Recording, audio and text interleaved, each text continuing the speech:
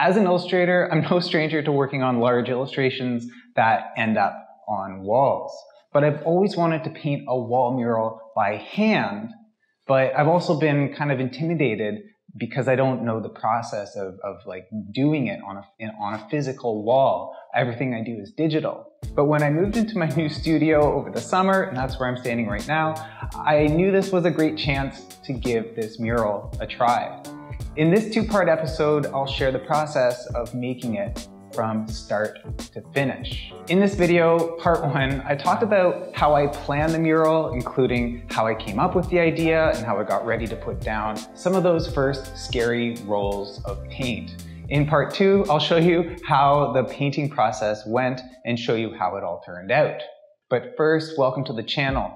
My name is Mr. Tom Froese, and I'm an illustrator and a top teacher on Skillshare, where I've helped unlock the world of commercial illustration to well over 100,000 students around the world. But enough about me. Let's just jump right into the content.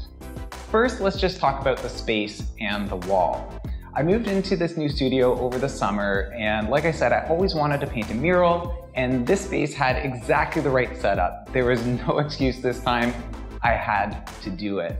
Now, of course, when doing any kind of art, the first thing you want to know is, what are you gonna make? So this is how I came up with the idea for this mural. So I have a Patreon account, and of course, people who support me there. And for my patrons, I do monthly drawing meetups called Draw With Me. This is over Google Meet, and we hang out together kind of live and we draw together. In one of the meetups over the summer, we drew birds together. In this particular session, I had the group draw a few different kinds of birds, including a dove. Here's a few examples of what others drew in the session, and here's what I drew.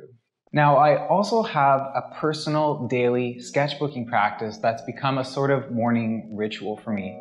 Every morning, I spend about an hour drawing in my little colored paper sketchbook from Ugly Books, and I share it on my special drawing account on Instagram called Drawing is Important. So on the day of the drawing meetup, we did that first thing in the morning, so I had to bump my sketchbooking ritual to later that day, and I kind of ran out of time, so I just decided to do a quick version of the dove that I drew with the group in my sketchbook.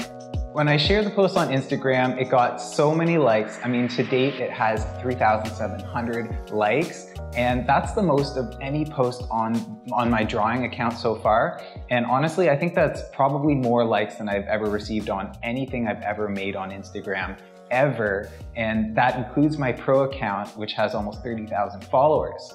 So I'm not saying I only make stuff so that it gets the likes, but when something I make gets a lot of likes, it is very confidence boosting. It's very rewarding and affirming when you make something and that thing gets a lot more traction than you were expecting. I think that's normal, and I think it's okay if you have a healthy mindset about it. A couple of weeks later, I thought, maybe this could be the mural concept. I posted a snapshot of my Ugly Book sketch against one wall in my studio, and it fit perfectly, so I figured, why not just go with that? I literally planned on painting just an enlarged version of my sketch, kind of exactly what I saw in my sketchbook.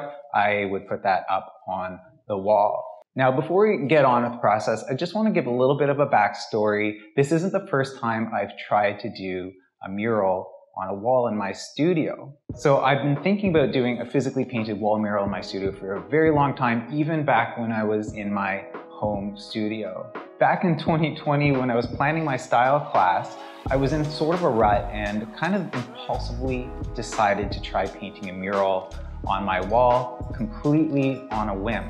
I felt really inspired, but when I actually got the paintbrush in my hand, I crashed into an old familiar wall. I had no idea what I wanted to do. I painted about half the wall, one crappy color, and then I abandoned it. The rut I was in, that creative despair, just seemed to get deeper.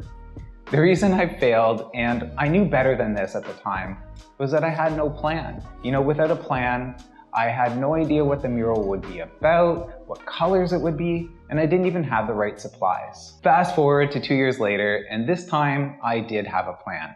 I was ready to try again. Now, before we get on with what that plan actually was, I mentioned that I'd been planning my style class, which is, of course, one of my growing number of classes on Skillshare. And by the way, this is not an advertisement for Skillshare, but for the classes I make for the platform. These classes are my pride and joy because I know they've helped thousands and thousands of students break into the world of commercial illustration. My classes are for creatives who want to learn not only how to illustrate, but how to think more like an illustrator. As a teacher, I don't want to show you how I do what I do. I build each class to help you discover more about what you do. Of one of my most popular classes, the style class, Work Out Your Illustration Style in a Daily Project, one student said, "I'm delighted with this course, and Tom tells us how to find our illustration style through a practical method. Great teacher, I'm impressed." These are her words, not mine. My classes are accessible and challenging to almost all levels of illustrator, from beginner to expert. Visit tompros.com/teaching to learn more. So the first thing I needed was a way to get my dove up on the wall in a proportional way. The best way I know how to do this is to use a laser projector. Using one I found cheap on Marketplace, I connected it to my iPad and projected my digital sketch up onto the wall. To do this using my iPad, I had an HDMI adapter already on hand, and I just used an HDMI cable to connect it to the projector. Once I had the image projected up on the wall, I realized I had a problem. The sketch just looked too plain for the wall. It lacked personality. Just seeing it really big, something happens when you make something bigger, you just perceive it differently. So I spent an hour or two working more on the drawing by projecting Procreate right up on the wall, and this was really helpful because I could work out the art directly in the context in which we'll end, and this is almost never the case for me. In the end, I kept the overall composition and shape of the bird on a dark background, but I added some extra details like the scalloped wings and tail, a more expressive eye, and I made the feet more stubby, like how I draw hands in my typical illustration style. Oh, and I also added some lettering. So why this word? Why peace? Because it's a word I love and I can stand to look at it every day. I also added a sun and some stars. Now, if you're wondering, like my 8-year-old daughter did, why the sun and the stars would be out at the exact same time, it's to remind me that the sun still shines at night, even if we can't see it.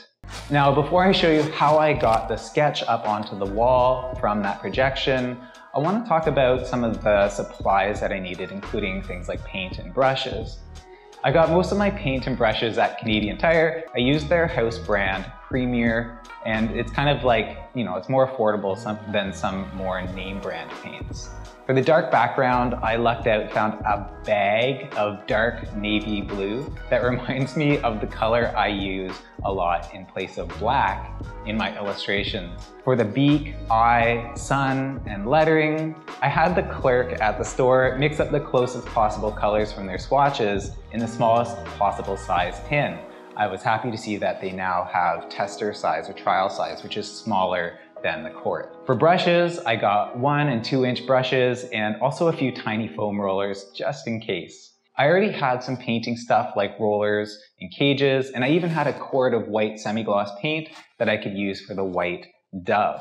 I was surprised actually to see it was perfectly good, even though the paint was bought over 8 years ago when we moved into our current house. Other than that, I needed some good painter tape, and I was off to the races. All in, I spent about $130 on supplies I didn't have on hand, plus $75 for the projector, for a total of just over 200 loonies. That's $200 in Canadian currency. Finally, I was ready to start tracing the sketch onto the wall. I made sure the sketch was nicely centered with a bit of breathing space all around, and then got to work. Now, this is where I'm gonna end this part of the process until next time. What I will say is that I made one glaring mistake here, and I'm wondering if you caught it. Can you guess what I did wrong, or at least what I did in the wrong order? Let me know in the comments what you think that might be. And stay tuned for part 2.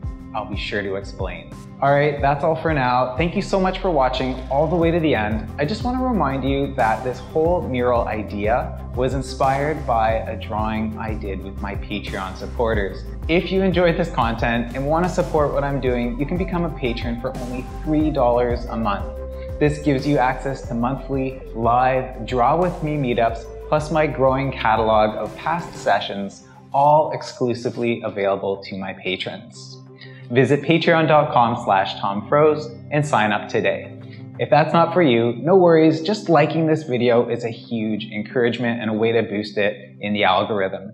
Thank you so much. My name is Mr. Tom Froze. I'll see you in the next one.